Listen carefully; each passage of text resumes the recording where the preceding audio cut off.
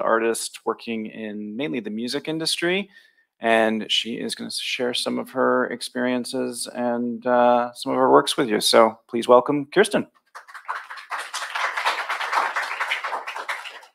Oh, and there's a water station outside now. Stay hydrated, it's very important. Hi, everybody. It's the first time I've done one of these standing in front of people since before the pandemic, so this is a totally different experience seeing faces back. It's nice. I'm Kerstin Hovland. I have been doing this job, which is, we suffer from a lexicon problem, I think, as Zach was talking about. Is it projection design? Is it media design? Is it content creation? Is it, I'm going with right now post-disciplinary art, as I'm calling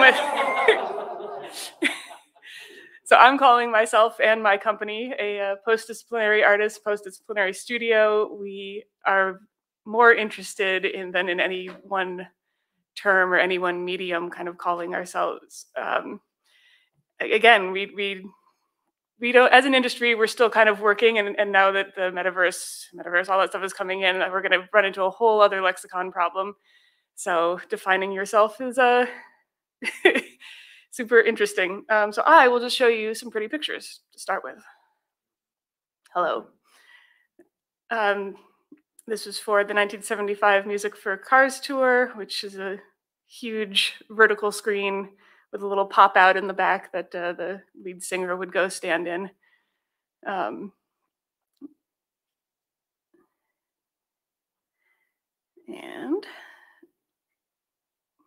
this is some of our other work. This is Beck's Midnight Running Tour, and I've started with these because not that first one, the first one I just liked, but this one involved a very pretty profound creative change that we were brought in to accommodate.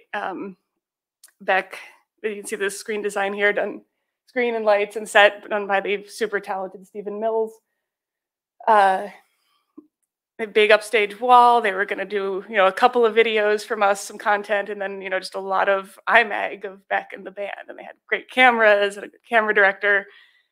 And then Beck he went to see Team Lab in Tokyo and was like, I want to be in a mirror box, you guys. Let's build a mirror box and tour it. And everyone was like, okay. Drilling down into kind of the impulse of the problem, because obviously we can't just put the performer inside a box separated from the audience. And he's also sharing that the night running tour was multi-band, so they were sharing trucks with a couple of different bands. There was a lot of logistics involved. So what was the impulse behind why he wanted to make this change? And a lot of that was a discussion with the artist. Drilling down to the heart of it, he wasn't super into the really HD clean IMAG behind them, with them super huge and just their faces. And he wanted to do something more interesting, and so that the IMAG on the side, it wasn't just a smaller version of the IMAG in the middle, which wasn't just a bigger version of his head, mostly. So we got brought in to solve the problem of Beck in a mirror box.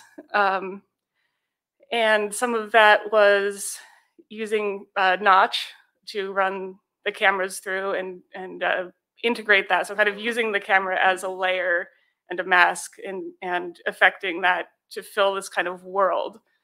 And the other part of that was building actual mirror boxes, small, and sit inside a 4U rack that we put a screen, put the arrays of mirrors and a camera that captured the screen, routed that in SDI out, back in a mirror box inside of a rack.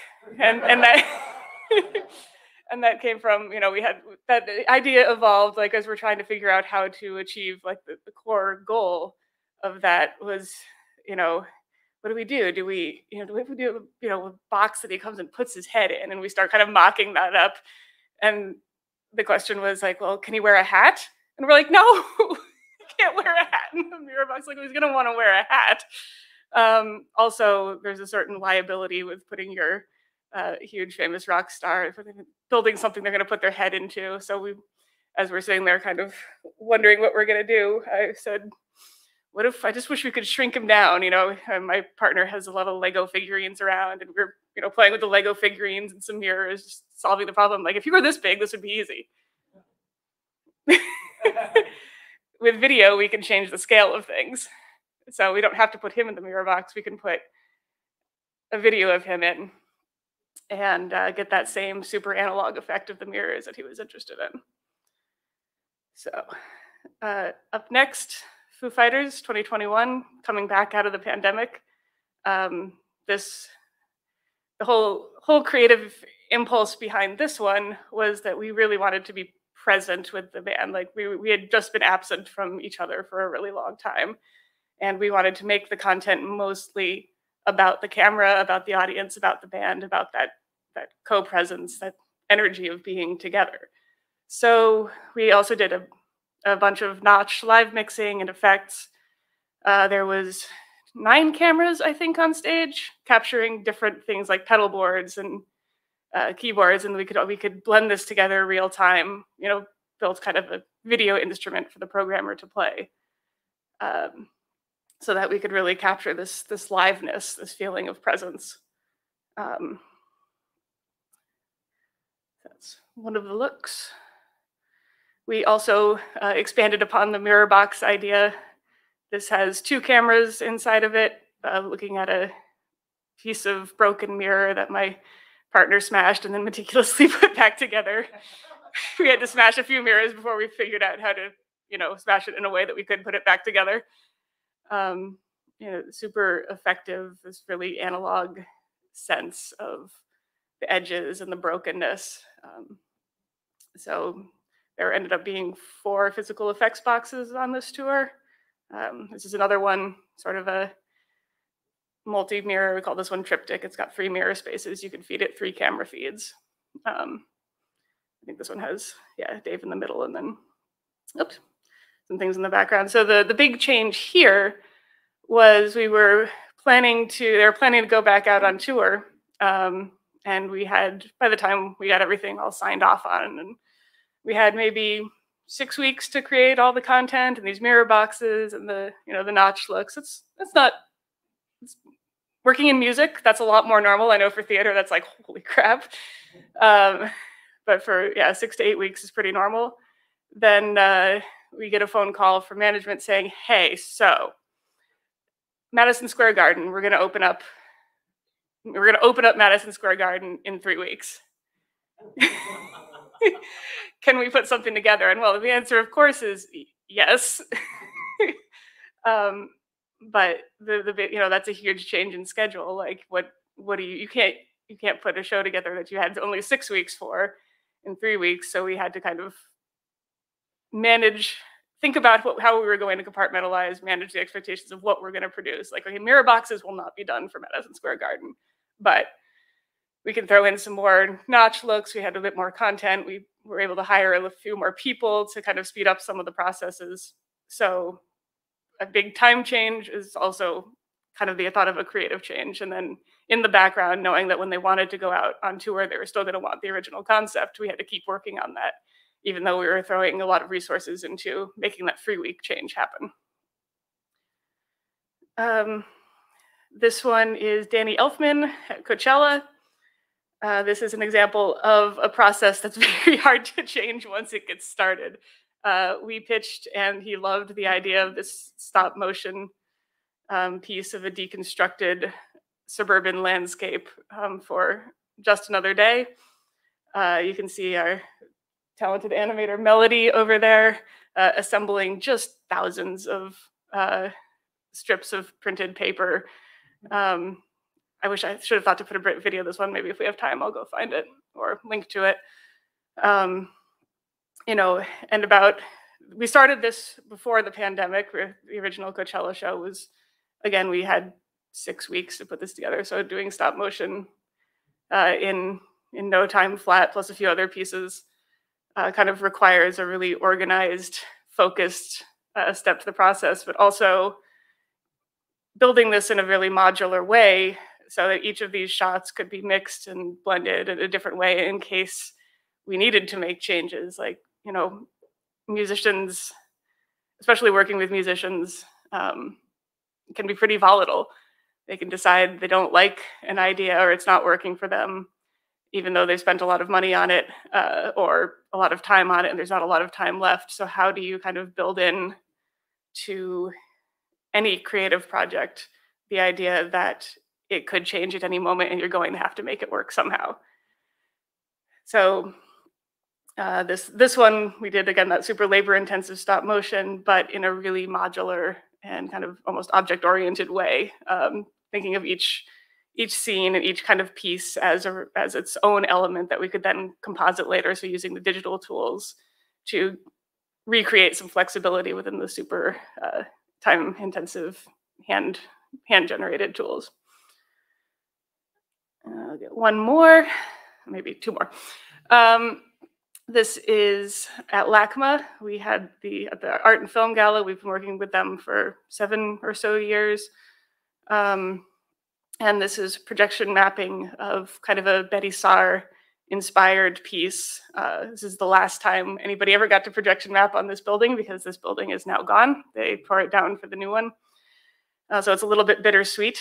And we kind of built this piece as sort of a love letter to, what was and hope for what was coming. That's sort of the farewell look. And then the change there is that Gucci sponsors that event, and they're like, hey, that content you did for LACMA, what if we mapped that onto a Richard Meier building? So not just, the creative direction remained the same, but the canvas changed pretty drastically. So having to kind of, and also not wanting to do the exact same thing, like that was one moment, this is kind of another moment. So can this piece get pulled back apart and put back together in a way that kind of honors the original intent, makes it sort of anew, but also fits this new canvas. But again, with not a lot of time and not as much budget as we would like, of course. Last one, Tears for Fears, 2022, the most recent. In original creative direction, we had proposed a lot of, you've seen if you're familiar with the Tears for Fears kind of album artwork, there's a lot of collage, there's a lot of sunflowers, like sunflower, the super iconic flowers, all that. We proposed a collage. I brought my mother in. Actually, this was super personal for me, who's also a collage artist. And we worked on this really beautiful sunflower-inspired collage. And then, about 2 weeks out, they're like, yeah, I wonder if we're feeling more. And this wasn't from the band, this is from management. We didn't actually end up talking to the band directly. These are kind of some of the problems you can run as like this more kind of cosmic feeling. Like, we were kind of looking for something a little bit more, less literal, more celestial. So this is one of the things we came up with, and we went through rehearsal and showed them everything. They're like, oh, that's really great, but what about the sunflowers? And, because that piece had been really personal to me, I decided to continue on with it. I'm like, there's no way they're not going to want the sunflowers. So my designer, Butch Allen, looks at me after they're gone. He's like, you brought it, right? I'm like, I brought it. It's here. So those are some of the kind of change war stories that have arisen. And they're, in some ways, beautiful, in some ways traumatic. Change in creative direction, especially depending on when in the process, can be really devastating. Especially if it's something you've put a lot of time and energy and love into, or time is short, budget is gone, and people want changes. What do you do? So here's sort of my map of an ideal world of how a content conversation that somebody else is paying for goes. This is a little bit different. When you're, especially a lot of your students, you're coming, you're working collaboratively. There are other stakeholders. You've got teachers who are giving notes. You're doing a lot of these things for yourself and for your learning process. As soon as somebody else is paying you to do something, they have a really large say in how it's going to go. So navigating that landscape is really important and also tricky, and requires, I think, a lot of experience and diplomacy and maturity. All of things you will develop, and a lot of what I'm going to say kind of here are things I wish somebody had told me, and I'm sure you're still going to have to learn some of them for yourself. But yeah, in an ideal world, you'll meet, say it's working for a band, you'll meet your band. They're great, they're lovely people most often. You'll have this wonderful dialogue about your feelings, about philosophy, about design, about what they're looking at and what they're loving. You'll present a mood board and style frames and say, is it like this? And they'll say, yes, maybe not that one, okay. You'll get a screen and server spec. It will resemble reality in some way, shape, or form. And then you'll propose a direction. You'll produce the content. There'll be a few tweaks. You'll go on with the show. It does happen like that sometimes. But no plan, however meticulously drafted, survives contact with reality. And even in the smallest ways, sometimes the tiniest oversight can magnify, and sometimes that tiny oversight was huge and no one should have made it. All right. So how do you respond gracefully to creative changes, especially when they come from your boss, your client? Your client is a lead singer, a guitar player, a 16-year-old pop star, who's footing the bill for this and also has really strong opinions, but didn't have them until they actually looked at the piece, which was a week ago, and you've been working on it for 4 weeks. That has happened to us. How do you deal with that? It requires that your methodology accounts for total disaster from the very beginning. You have to consider, as you're starting out, that things might go wrong, and your best case scenario is, not necessarily a pipe dream, but you hope for it to go that way. But as Zach or anyone can tell you, as soon as you get other people in the room who have opinions, you're the lighting designer, you've got the sound shows up, and suddenly there are 4 big towers of speakers in between where your projectors are going to be and your screen. How do you accommodate for the fact that these things are going to change, and you can't stop them? You can't, in a lot of cases, say, no, I'm not going to do this. I guess you could, but that would mean you quit or get fired. So that means understanding your workflow at the very beginning and designing it to be extensible and responsive and flexible. And these are, I can't give you exact methodology for that because every artist's workflow and every studio's workflow is really different. We tend to use really physical under camera things filtered back through digital pieces like Notch or After Effects that give us some flexibility there. But if you're working in a 3D environment or however you're working, you'll have to kind of find the pieces that work for you. But there are some, and I'm borrowing a little bit as I was coming through this, I realized this starts to sound a bit like Sun Tzu, so I'm kind of using the art of war as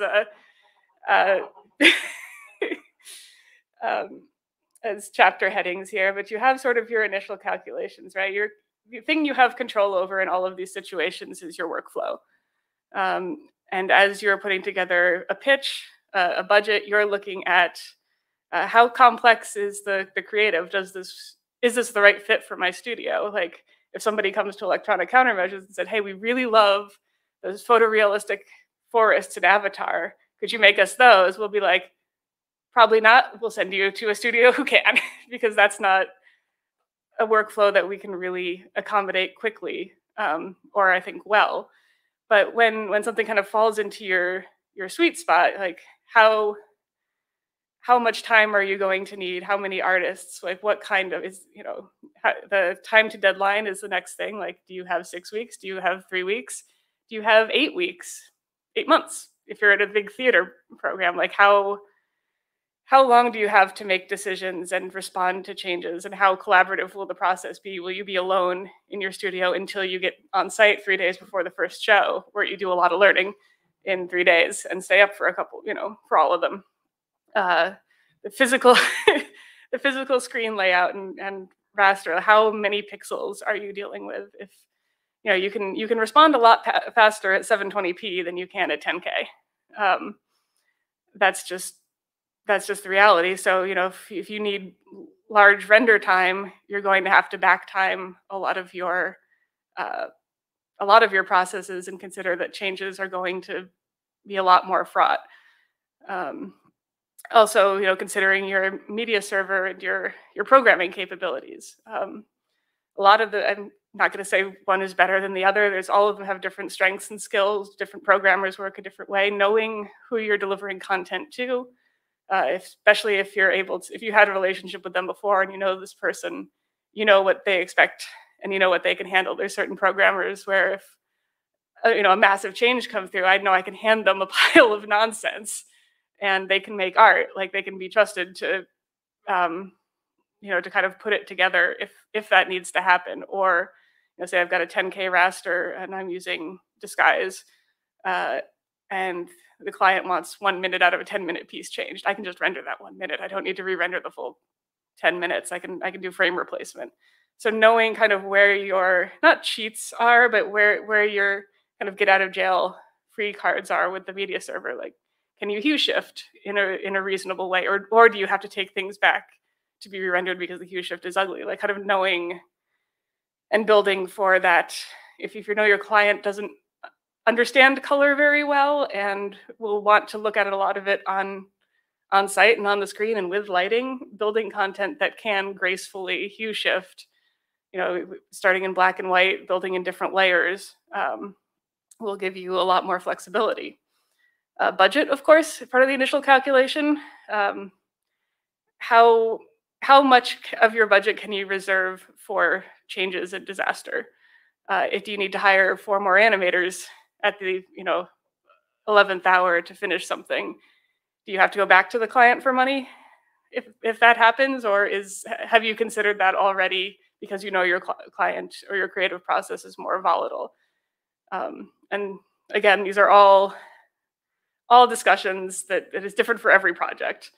For especially the big pop stars, for in our experience, larger budget projects tend to, I don't have to go back to them for money all that often. They're like, we build in the contingency, that's kind of understood. And when those changes come up, we can just respond to them. Smaller budget projects, when changes come up, sometimes require a renegotiation about like, well, actually, we don't want a forest, we want a cityscape. Okay, we'll make one of those, but it's going to take 3 days and another 10 grand. Let's just throw numbers around. Is that a change you actually want to make? Your available resources, that's your render power. Is it just you alone with a laptop in an arena? Or do you have, a mobile render farm and 12 animators that you've brought on site? Or do you have a studio back in, Sydney or somewhere that you can send changes back to that they can respond to? If you're working in different time zones, this will come up. Like, when are your people awake? And like, how fast can changes be turned around? And yeah, can you scale up? And some wisdom from Butch Allen was that you can always spend more money, but wait, you can buy almost anything except time. Is one thing. Like, no matter at a certain point, no matter how much money your client has, how much money you're authorized to spend, you cannot get more days the show is happening. And then the volatility of your client and the power dynamic between who you're working with. Are you working directly with an artist? Are you working with their management and hoping that they're translating the artist's needs to you? Are you working for a designer that's working for an artist? How are you communicating effectively, and how do you know that you're communicating effectively? And is this like, let's say Beyonce, who you just know the process is, if Beyonce wants something changed, something's going to get changed. The power dynamic is you have none. Or, is it a more collaborative process where you're in a theater and the lighting designer says, hey, I hate that green. And you're like, this green is very important to the storytelling. Is there some discussion you can have? And also, yeah, the size of assets and your delivery needs. This one gets overlooked a little bit, but how are you getting the files to where they're going? If you're here and your project is in London, is your internet robust enough to send a 10K raster with a couple of days turnaround? Do you need to send drives? By the way, especially post-pandemic, it's very expensive to guarantee delivery anywhere. I got quoted for Tears for Fears, I think I got quoted $10,000 to guarantee a drive delivery to England over a holiday. And I was like, they're going to find internet, thanks. They can rent a, telco hotel rack for a couple of months for cheaper than that at this point. So yeah, having the plan, because all of this will determine how quickly you can respond to an impacted change. Like if you've got 1 gig, 10 gig internet up and down, you can be passing files back and forth. And is there a way to kind of circumvent that problem? Like when we were doing Tears for Fears, we were on hotel internet, which was slightly better than the venue internet because we were in a shed in Ohio. And I had an animator back home who was making changes, and we couldn't move the Notch LC assets fast enough. So luckily, we had a mirror of each other's projects. We planned this before. We kind of thought this was going to be a problem, knowing that we were coming into a shed. So instead of moving assets, we were transferring small projects and the small art assets. And then she would make changes, and I would hit render on my machine, and then I just had the files. So is there things you can add to your workflow that will kind of negate some of those bottlenecks? Yeah. Other things to consider when your weaknesses and strengths. How fragile is your software and plugins? If you're using After Effects, and especially if you've all been there with like Starglow or some of those other ones that clients, especially corporate, love, but that render really poorly, and somewhat, yeah, well, definitely fragilely. How can you, especially on a big canvas, deal with a plugin like that will sometimes pop out frames for no particular reason or change intensity, and there's all sorts of so considering that in your workflow. What's the review schedule like? How often does your client want to see things? How often do you get to show work? Sometimes it's not very often, and then your turnaround time for changes gets a little harder.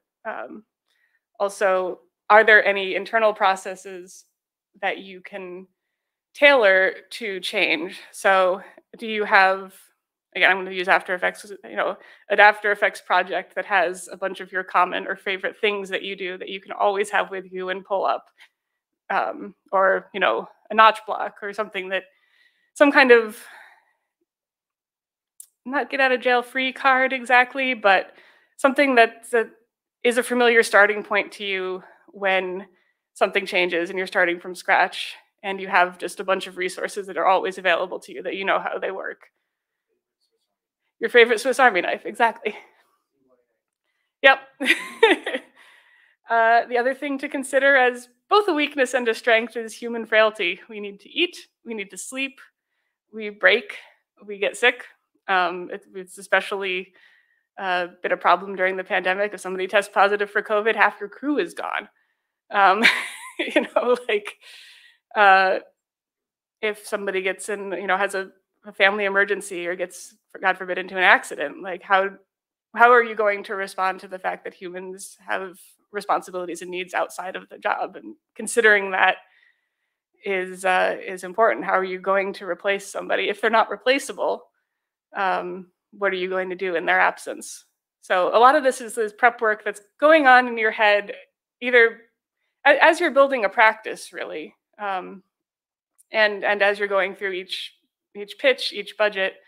These are kind of the things that should be always kind of in the background. Like, well, I've got this animator, but I know he's taking care of his dad right now, so maybe I'll rely on him, but know that I might have to step in myself if something happens, or having some backup plans. Also, ergonomics and creature comforts. I remember I saw your guy sitting there on a cinder block. That happens too, but as we get older, especially for the younger students, your body will start to give up on you. If you're sitting on a cinder block or a road case, you'll end up with a weird back or repetitive stress injury. I walked around in a sling for a while and like, what happened to you? And I'm like, I used my mouse wrong. Not kidding. Had to switch to a tablet for a while. Considering your body as part of your practice and as part of your tools, you have to take care of it. If something feels bad for an hour, how's it going to feel in 10 hours? How's it going to feel in 100 hours? So requesting a good chair and a good table on projects, you'd be surprised how often nobody thinks they hire a crew of animators and like, well, where are we going to sit? Anybody think to bring tables? We got a bunch of laptops. So we end up putting that in our contract, in our budget. Like, this is something you have to provide, or we cannot provide the work. Now, it's not saying we won't, but it's said it's going to be a problem. And if I don't have a proper chair and table and I have to like sit on a box like this, I'm going to get less done. I'm going to be slower. And then, yeah, I already talked about the delivery. There was a helicopter once. It was a cruise ship job, and cruise ships, sail around and don't necessarily, this was many years ago, internet and all that stuff has gotten better, mobily speaking, but we had a massive change to the entire creative direction of a show midway after the cruise ship had already sailed. And we were able to get some of it to them while they were in port in the Bahamas, I think. But again, it was 8 years ago in the Bahamas. The internet wasn't great, so the next thing we had to do was call Rocket Cargo and say, I have a hard drive. I have 2 hard drives, one main and one backup if you're going to do this. And they put it on a helicopter and brought it to a harbor master, who then met the ship in a little like Zodiac dinghy off port somewhere in the middle of the Bahamas. And apparently that worked, because I didn't hear from them again for a little while they were sailing around and at sea trials. Yeah, so if you're on a cruise ship, how often is your ship in port?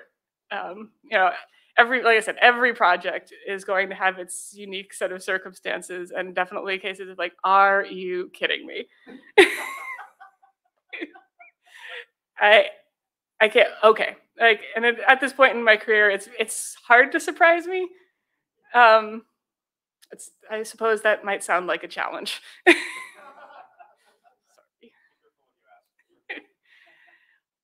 All right, variations and adaptability. So things to think about in your own workflow.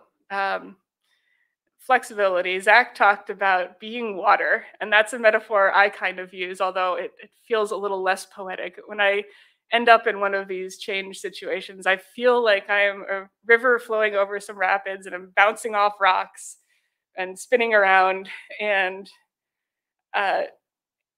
think of that process as you intentionally went whitewater rafting, not that you fell off a cliff into a river.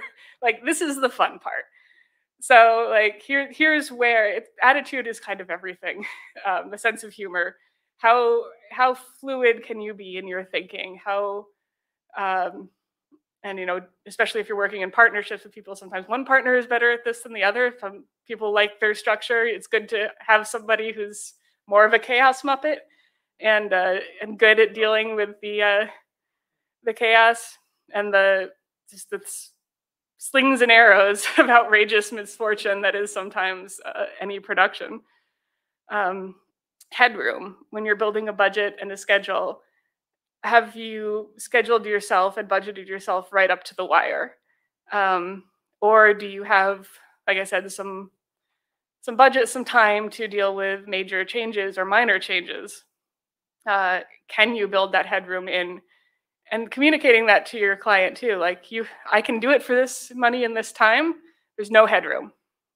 If we don't get together on this, right away, we're going to have trouble making changes. So a lot of it is a dialogue, and communicating very clearly what the expectations are.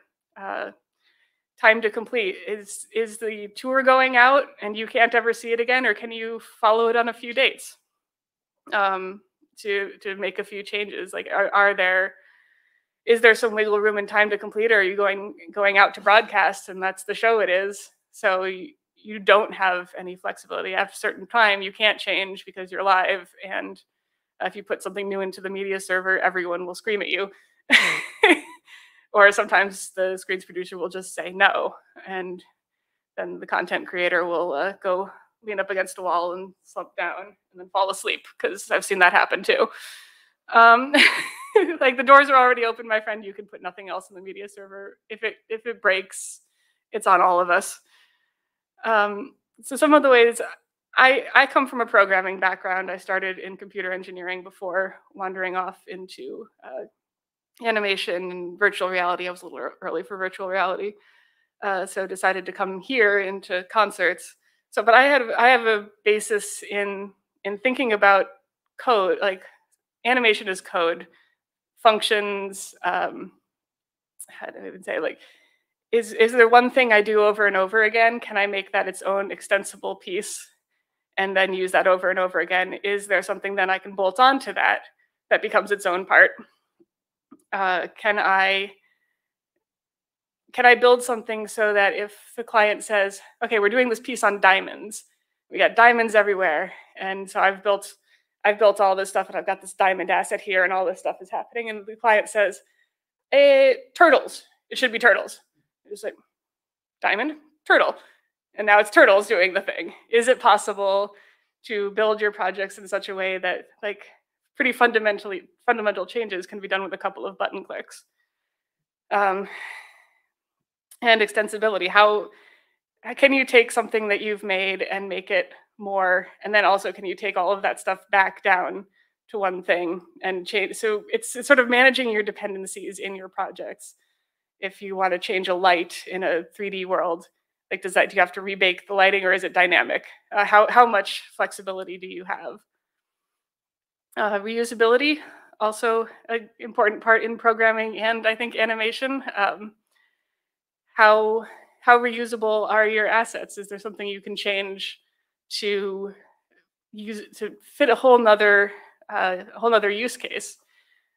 Is there an animation process that with a few changes in parameters can become something else?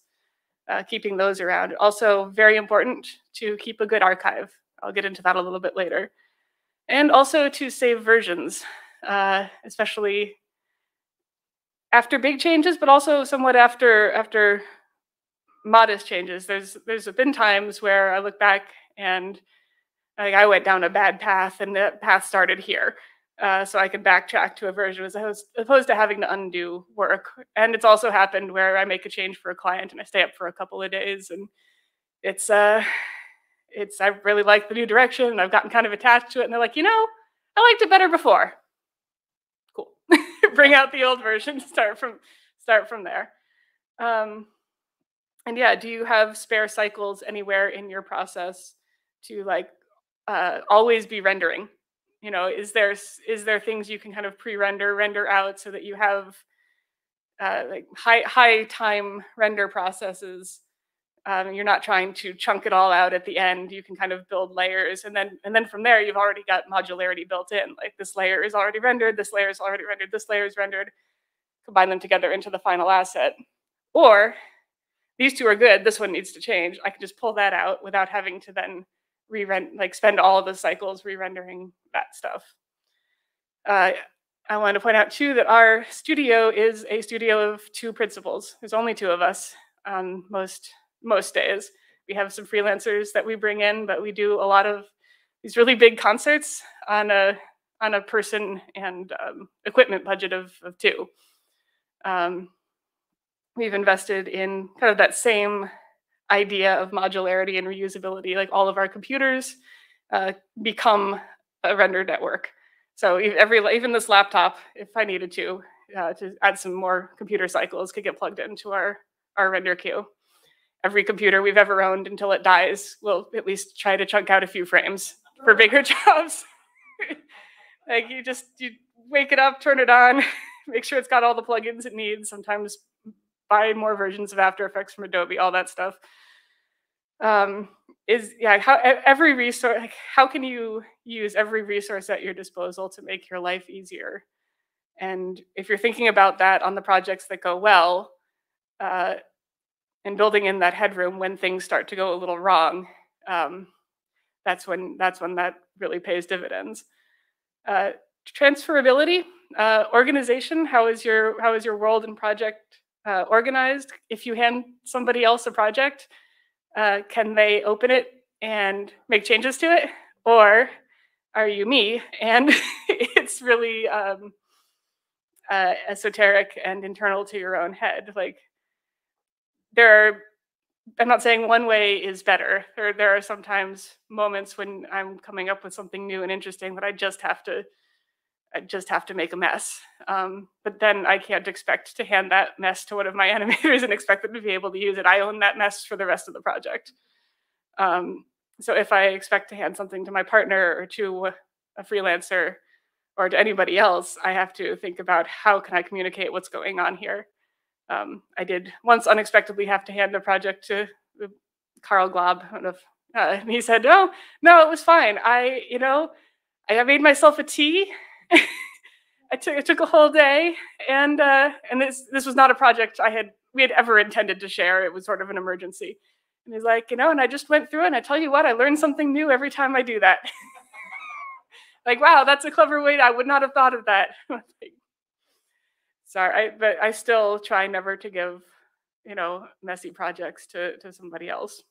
And then, onboarding. If you bring somebody on or bring a new computer into your ecosystem, how fast can you do that? Do you have a process for doing that? I've got a pretty fantastic war story. American Music Awards, Nick Jonas, a couple of years back now. Nick Jonas I don't know if he's been touring for a while. So it was a while ago. But they changed the track the night before pretty significantly. He had a big drum solo in the middle, and well, they decided that wasn't a great idea for whatever reason. They changed the track a lot. And it was the night before, two nights before, day of, and we were kind of new in our operation. We were starting to think, about all of this stuff, this modularity. We'd kind of put some of this stuff in place. And we did some calculations on our render to redo everything. And this was also at 60 frames a second because that's what that video director wanted to do at that time. So it's double the problem. And it's a 10-minute medley.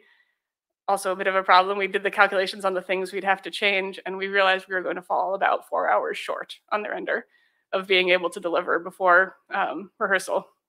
And the only thing we could do there is add more computers. And luckily we had built some headroom into the budget and sort of into our operational budget as a whole. And I'm sitting there in the studio with my partner, and I'm like, how many computers do we need? He's like, about two. Like 2. So I got in the car, I drove up to Pasadena to the Apple store. While I was on the way, he called me and said they have 2 Mac Pros of this spec in their back. It was about 8 p.m. So they were going to close in about an hour. So I'm driving. I valet my car at the restaurant next door. So I don't know, Pasadena is that old town. It was like a Friday night and it was hopping. Valet my car, go into the store, kind of throw down the credit card and say, those 2 now, please. And they look at me and I'm like, no, I am serious. You have 2 in the back, please. I need them. And they brought them out real quick. We dispensed with all of the spiel back and forth about monitors and things. They could tell I wasn't into it. I grabbed my 2 Mac Pros, walked back out, had lost my valet ticket. Oh, no. So somewhere between the store next door, just gone. So anyway, I think the valet guy thought I had just stolen 2 Mac Pros and a car. But I looked scared enough that he wasn't going to mess with it. They figured the police would sort it out later. But anyway, took my Mac Pros, drove back. We stood them up in about an hour, put them into the render queue, chunked the frames through. I slept on the studio couch that night, and we wrapped everything and brought it into the American Music Awards theaters. I think it was the Microsoft Theater at the time, or Nokia. I don't remember exactly. And nobody was any the wiser that we just had a whole bunch of drama. They're like, "Oh, were you able to make the change for the track?" Like, yes. Yep, no problem.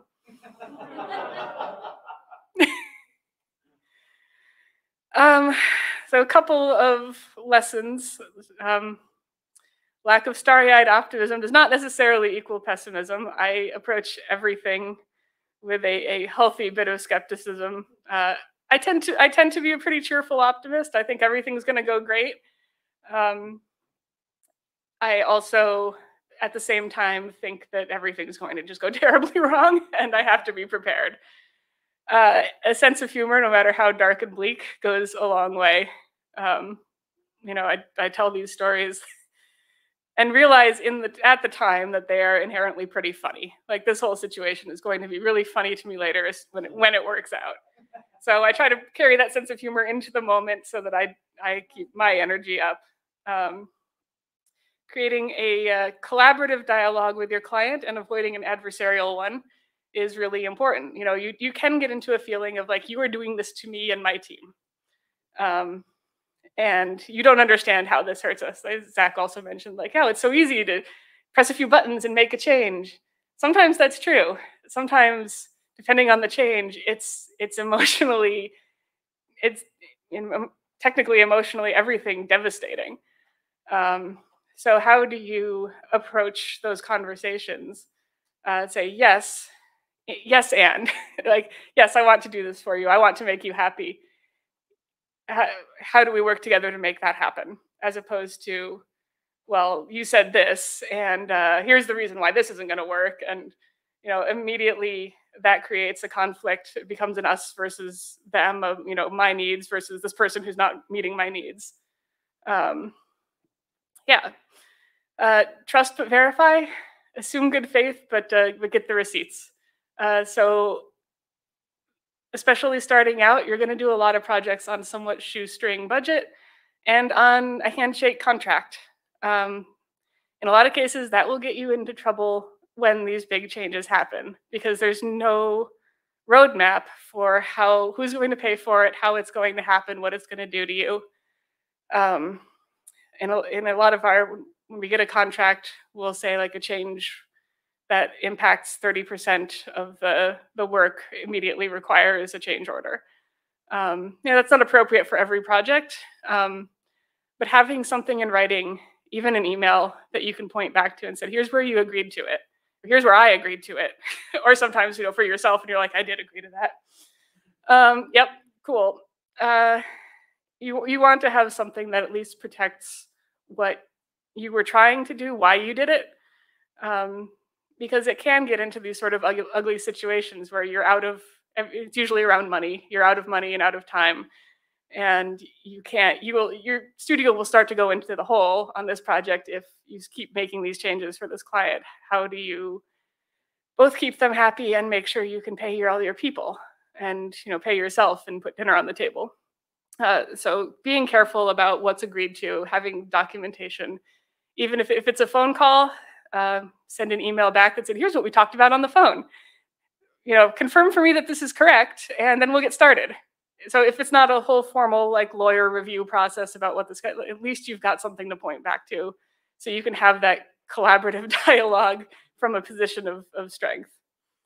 At the end, we're all on the same side, especially when working in music. You want the audience to have a great time. You want the artist to feel good in front of the work. We all are working towards the same amazing show, but chaos arises, things happen.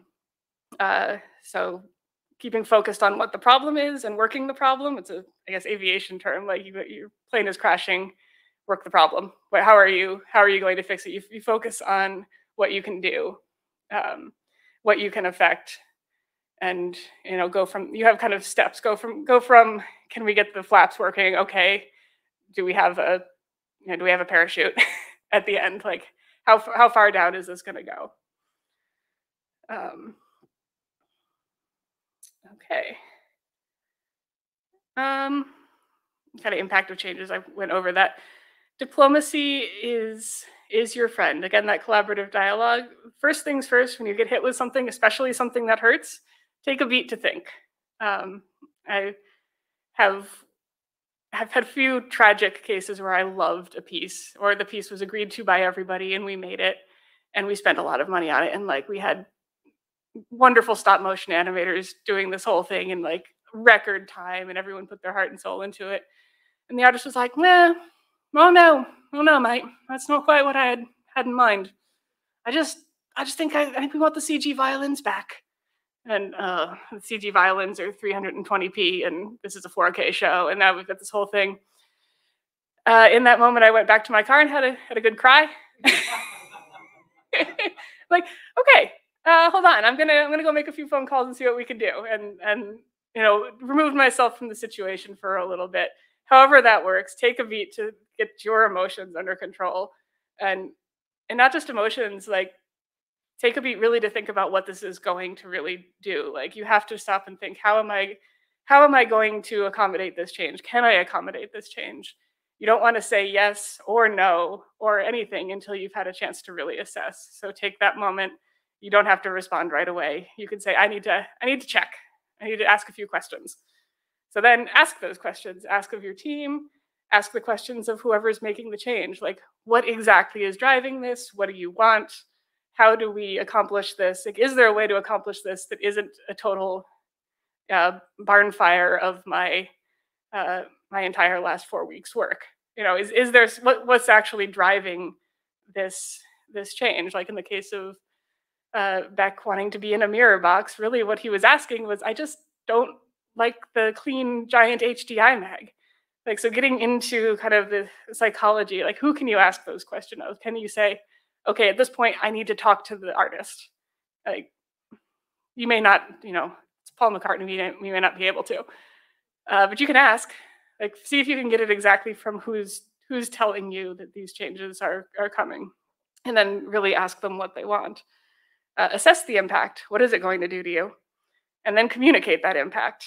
Like, this will take 4 more days, cost $20,000 more, and if that's something you're not okay with, how do we meet in the middle? Or is it really what you want? Propose solutions. Like, if you think of something in the moment, or after taking your beat, and it's like, what if this would work? Propose it. You're not in a position of strength necessarily, but you're not in a position of weakness. You are the creator of a very important part of the show. If you've got an idea that could maybe accomplish the goal, propose it and see what they say. So, and then ask for what you need.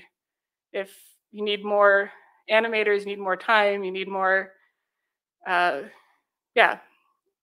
And then also there are situations, and they're probably pretty rare in corporate and when people are there paying, but can you say no? Can you say this, especially if you're on a broadcast show, they're like, we want to do this change and we'll be able to get it in 5 minutes before air. And you'll be like, no, you cannot have that. And there are ways, depending on the project, to put stop gaps in place. In the case of like the screens producer, is like, my screens producer won't let me do that. The producers say we can't change, we can't change anything from the server after they've seen it. There's reasons to do these things. And then set realistic expectations. Definitely clearly define what the new success looks like, and set expectations with hope to exceed them. So, the old saying, under promise, over deliver. If you can, try and build that headroom back in, so that if you have time to really exceed what you want to do, then you can do it. And then always explore contingencies. There might be other ways to do what you want or what they want. And sometimes they involve, like, is this really a video problem? Is this, or like, should we turn the video off here? Like, Should we make this more of a lighting song? Should we go to a color? You know, are there other creative uses that might be suiting the needs of the project better?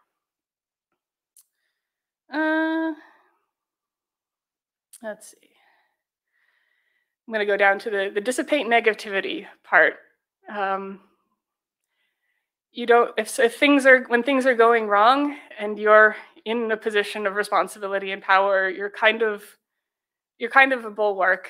So if you've got a team working for you and management is giving you a lot of hell, try to keep that from going down. That's never going to make your team work better if they feel that negativity coming from you, even if it's coming from somebody else. So sort of the bad vibes stop here, is kind of my, and then also try not to pass, you know, negativity back up. Like you want people to feel like things are possible. Even if not everything's possible, that something is possible. And you want your team to feel like you've got their back and that you're going to take care of them. And the other part of this is situational awareness as a creative director or creative producer, like keeping your head up and listening to what's going on around you. Like, is there some traffic over here that's starting to sound like it's going to come your way? Can you step over there and be like, hi, should I be part of this conversation? Is something changing with the scenic that's going to impact video? Like being really aware of the room and what's going on around you. Like your animators can put their headphones on and dial in. Sometimes I'll have my headphones on, but I'm not playing anything through them. I just want to be aware of what's going on in the room around me. So you can spot problems early, maybe head them off, or at least be in a position of not surprised when they come to you. All right. And kind of my last bit is, what is the core concept of what you're trying to do? What is this beautiful North Star of the show, of the piece? Like, what thing between you and the client are you trying to create that cannot be lost at any costs? So if you understand what's at the core of what you're all trying to create, you can always bring the conversation back in. Like, does this serve this purpose? How can we create a solution to this problem that really is respectful of the core of the piece? So in the case of Foo Fighters, when we lost 3 weeks after the first show, it's like, what is the minimum viable product? What do we create given half of the time that still is, still really honors that connection between the audience? And knowing we don't have a lot of time and knowing that we're going to have to go forward and all these other things. And we decided to keep the cameras, and so we focused our work on the camera mixing, and didn't do as much like full content at that point. And that did impact the rest of the show, but that was the very core of the idea. So when we lost 3 weeks, stick to that thing that we focused on, and it was great. And yeah, understand why and who you're doing it for. Understand your users, your stakeholders. When you're at a concert and you turn around and you see the audience cheer because a moment has landed just perfectly, that's what you're trying to do. And if something that you're doing isn't really aligning with that and your client wants to change, or something that the client's doing isn't aligning with that, in the end, the client pays for it, they get to say. But you can say, I don't see how this meets with the piece, help me understand it so that I do it right for you. And yeah, remember to take care of yourself and your crew. Ordering dinner goes a long way if you're going to be stuck in for a day, or just make sure that the people working for you feel taken care of, and that you're understanding that they're human and that you appreciate what they're doing, because we've all been through hell. We'll all continue to go through hell on the occasional show, but the thing that makes us friends really is those shared experiences, shared meals, moments that bring us together. You mentioned eating with the crew. It's really important to keep that human side and understand that people have emotions and really do care, and that you care about them back. And yeah, take care of your ergonomics and your back, and get up and walk, all those things. And yeah, thanks very much.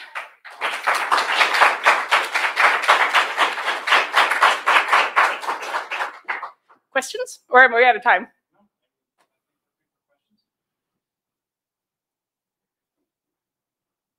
Yes. It's amazing.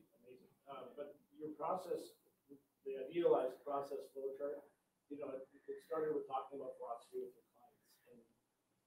And would you say that that's become easier now that you have this really amazing portfolio to get to a point of having ethos to talk with these big artists about philosophy? What was it like before you had a portfolio? How are you able to connect with them? I'd say it actually hasn't changed as much as I hoped it would. It really just depends on the artist and how much they want to talk with you, and what relationship they have with people. Like in the case of specifically dealing with artists, sometimes I get to meet them in person. Yeah. Annie Lennox came to my house and sat on my couch and we talked about art. We still have the couch. Annie Lennox sat here. And sometimes working during the pandemic, we didn't talk to anybody ever because nobody got to talk to anybody. But I think what's changed is my ability to ask the right questions of the right people, and sort of understand what my process is a little bit and what I need to get that started. And also, let's see, I'm going to bounce out of this for a second. I did bring some decks. Moment. Might be good. Where I put it. Nope. All right, I'll think about that. But yeah, those conversations, it's all very dependent on how much the artist wants to talk to you, how much they want to pay attention to the show, what else they're doing, are they still recording? I find that it is easier when I do have those conversations. I come from a place now of feeling more confident in my own process and my own work than I did at the very beginning.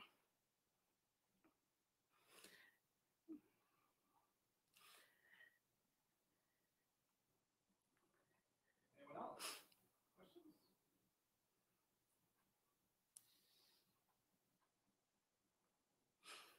All right. Thank you guys very much.